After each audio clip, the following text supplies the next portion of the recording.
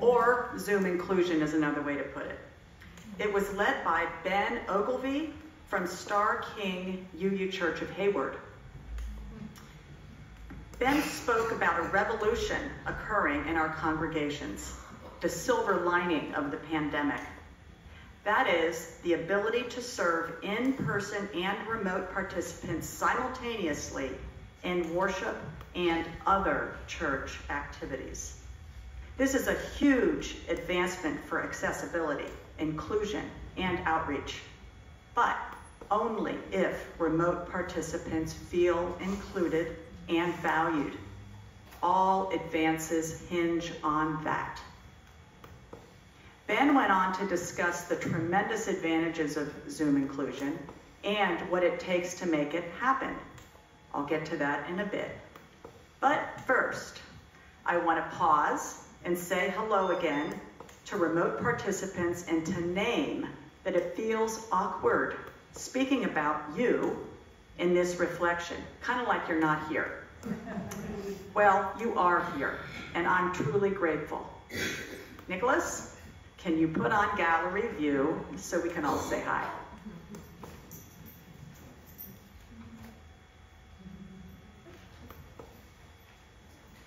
In a moment. It's there. It's up? Yeah. Hello, hello. Wait a minute. It's been up for a while. It's been up for a while? Yes.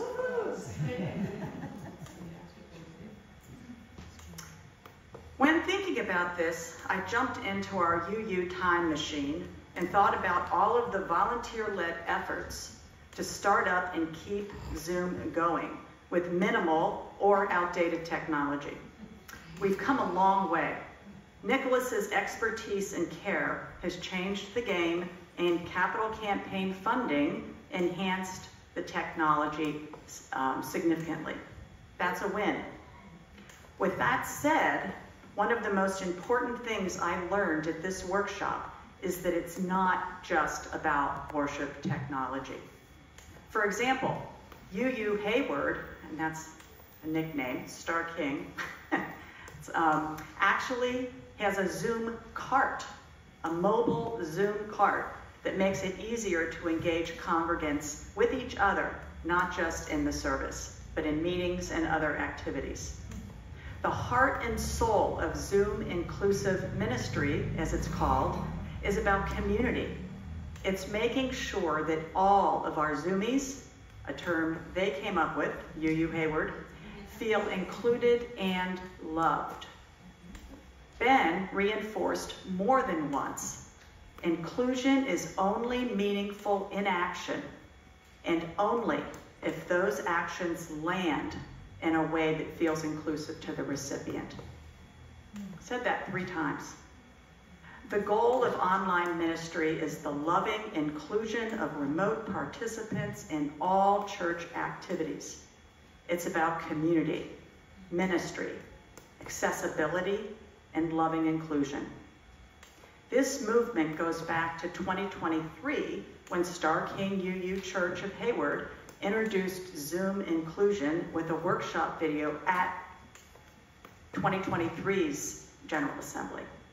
It was so popular that a follow-up Zoom discussion was held and attended by congregations across the country.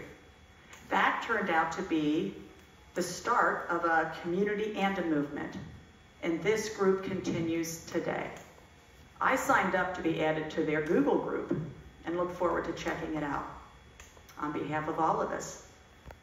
Here are a few suggestions for getting started with a more inclusive Zoom ministry. Number 1, remember the why. Caring for remote participants is ministry.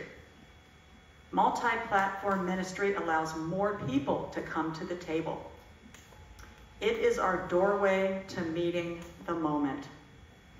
2, form an inclusive team. There were stories about how teams were formed without Zoomies. Better word. This could include remote and in-person participants, technology folks, representatives from ministry and worship associates and connections. 3, Get started with incremental steps. This takes time and doesn't happen effortlessly. A few tips to remember. We have this all the time in congregational meetings. Commit to saying every word into a microphone. If someone forgets, wait for the microphone, then start over. Have an online greeter. Remember that the effort drops way down after the basics are in place. However, backsliding can happen. Regular assessments and feedback help a lot. Lastly, see this ministry through the lens of possibility, connection, outreach, and social justice. Think about how expansive the future can be for our churches and our faith. The remote experience will never be exactly the same as in person, but it can still be warmly welcoming, deeply engaging, and spiritually uplifting. And to those on Zoom, I'd love your initial feedback. I'm at Tricia, triciadell.com. My contact information will be in next week's bulletin. Next, Pam Gerke.